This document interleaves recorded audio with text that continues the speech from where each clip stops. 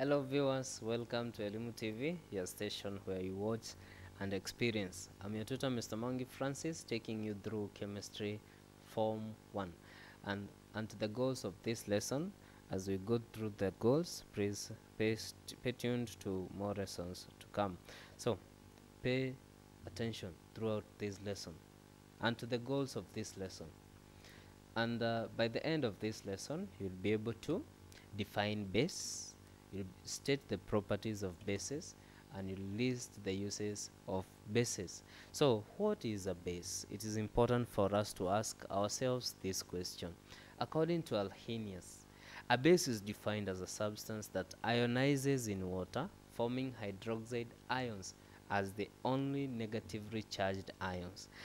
Base has been defined by various scholars, and according to Bronsted and Lowry, a base is defined as a proton acceptor. That is, it accepts a positively charged ion. And examples of bases may include sodium hydroxide, and as you can see, it ionizes in water, giving us sodium ions and hydroxide ions. We have calcium hydroxide giving us calcium ions and hydroxide ions. Magnesium hydroxide again ionizes or dissociates in water to give us magnesium ions, which are positively charged, and hydroxide ions. And as you can see, in all these substances, we have hydroxide ions. They determine the basic property of a substance. So what are the properties of bases? Reaction with acids. Basically, we have looked at how acids react with bases. So bases react with acids a similar way. So they react with acids to form salt and water. The products are neither acidic nor basic. If they are not acidic nor basic, therefore, this process is referred to as neutralization, because the products formed are neither acidic or basic, alkaline in nature. And to examples, we have sodium oxide, which reacts with hydrochloric acid, giving us sodium chloride and water. We have magnesium chloride, oxide, which reacts to give us magnesium chloride and water.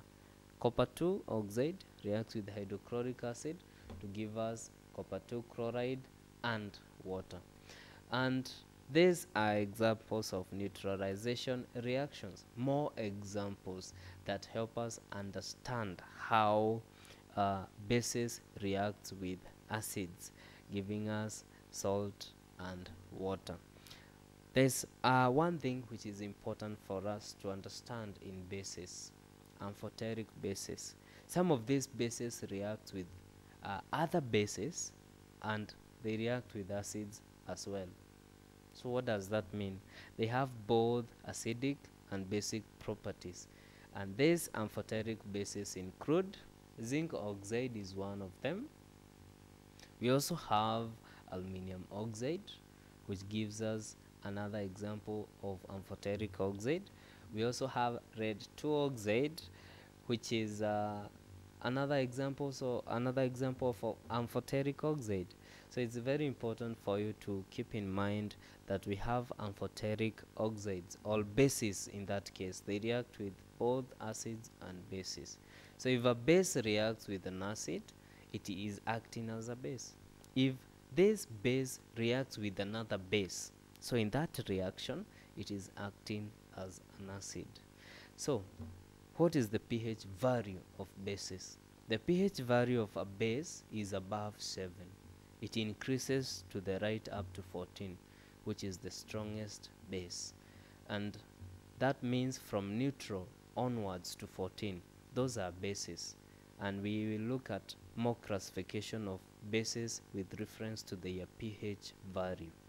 So what are the uses of bases? 1. Manufacture of detergents. For instance, sodium hydroxides. Detergents are commonly used in cleaning. They improve the cleaning properties of water. Different types of detergents have been used. We have soapy detergents and soap-pressed detergents. Other bases like magnesium oxide have been used to manufacture anti-acid tablets. We also have in agriculture, they are used to lower the pH of soil. So if the pH of soil is below 7, that means it is acidic and does not favor the production of certain crops.